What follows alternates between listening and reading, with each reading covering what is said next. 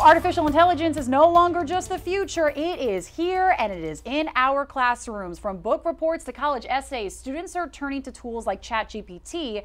But is this helping or actually hurting our education? So this morning we are sitting down with Professor Ramtin Zand, an assistant professor at USC and the director of the ICAS lab, to explore how AI is reshaping learning and what it means for the future of teaching. Thank you so much for being here today. We appreciate you. Of course, happy to be here. Well, let's go ahead and talk a little bit about your background. I mean, when we were talking about AI, this is definitely in your wheelhouse. So talk a little bit about what is, the ICAS as the director and what you do there at USC. Well, we are running a research lab at USC, and this is a lab that works on AI and also bring it to real-time systems, real-world applications.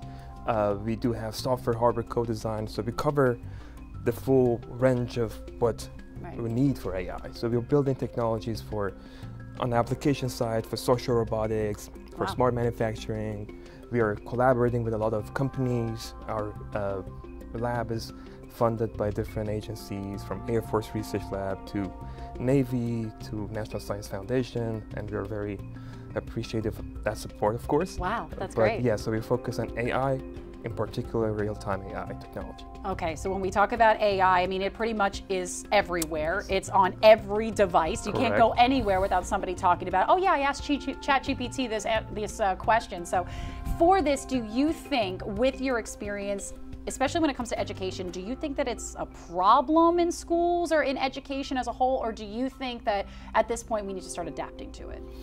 Well, that's a great question. I think, so I tell you what my position is, and then we can elaborate on it. There you go. I understand and appreciate the concerns around it. And also, to be clear, in this context, when we're talking about AI, we're talking about generative AI, and as you said, things like ChatGPT and so on, because AI has been around for a long time, but this new generation of AI, which is generative AI and large language models, is what we're talking about. I do understand the concerns, and I do think there are challenges, but my position is I'm extremely bullish about this technology. I'm excited about the opportunities that it can create, to be honest, not only for students, but also for educators like myself. So there's a lot we can do with it, and there's a lot that we have to address. And this is a timely topic that we need to focus on. So how do we focus in on it? So we were talking about it. Some students are using it on their college essays, and some people are maybe concerned, well, they're not actually grasping the full concept of the topic. So is there any way that professors like yourself can actually find out they absolutely used AI for this? Well, if they know what they're doing, I'm sorry to say that it's hard to understand it, that it's done by AI. But also, there's one fundamental limitation with these technology, and that is in technical terms called hallucinations. So this is referred to when models like ChatGPT, they provide you an incorrect answer with a very high confidence.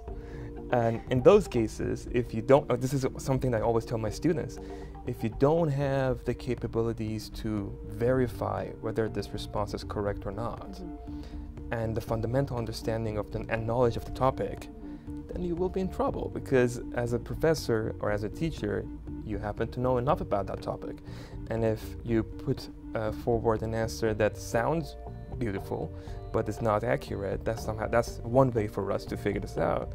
But also, I should be honest, I think the technology is getting better, and it's getting more and more difficult. So we could see a lot more of this at earlier stages with some of these new models. They're very impressive. Now, I have to ask you, Professor, is this considered cheating? Oh. Is this considered like a form of cheating? But now this is obviously, it could be different, but with somebody who has the knowledge like you do, would you consider it more as a tool, like a reference tool for these students, or is this, no, you're cheating on your essay, or you're cheating on your assignment because, again, you're not grasping it because of these hallucinations? Well, that's a great point. So it depends on how you design our assignments and homeworks, right? If you go for the conventional way of designing these assignments, yes, of course it's cheating, right? But is it something that we still need to do as educators, right? Do we have to upgrade ourselves based on this technology? So I personally don't design my assignments in a way that can be cheated that way. There's no way Right. that somebody can find it in your class. You're going to find all of it. I have to talk about this topic. Right. So what I do is I ask them to interact with me. It's not just, okay, go work on this and come back and with a report that I'm going to check offline. Right. No, we should talk about this. And now if you use this technology to understand these concepts, and then we can communicate and have a conversation about this topic, and I see that you're understanding the topic, there's nothing wrong with that.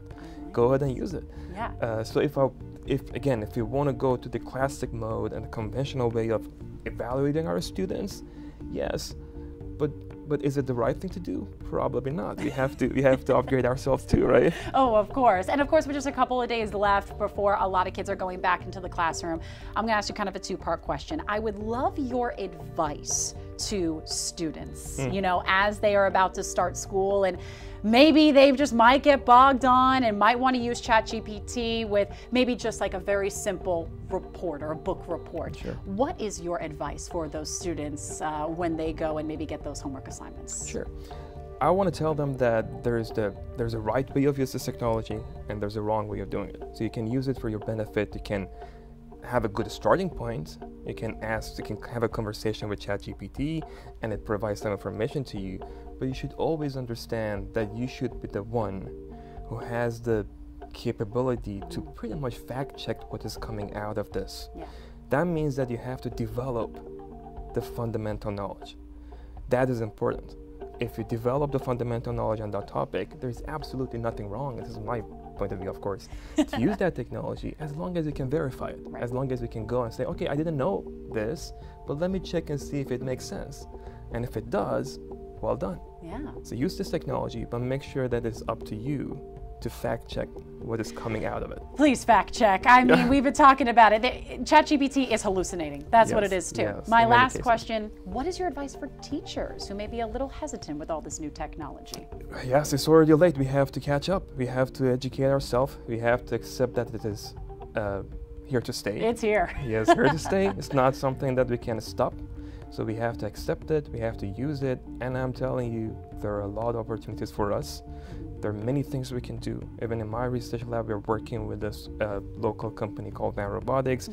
They developed a social robot called Abby that teaches students math and reading. So now we want to integrate this technology, language models with that robot to generate content in real time to help teachers and students. Wow. So we can use this technology in many different ways as educators. The sooner we learn how to use this technology, the sooner we learn what are the limitations, the better it is. It's already late. Let's go on. It's already too late, guys. It's already here in our society and in our classrooms. Thank you so much for stopping by and really give us this perspective on your knowledge of AI. And I love the honesty. Listen, it's here, you guys, okay? And at this point, you just got to learn to adapt to it. Thank you so much for inviting me. Of course, absolutely. All right, everybody, we're going to be putting this information on our website, WLTX.com, so you can think twice before you start using those AI tools.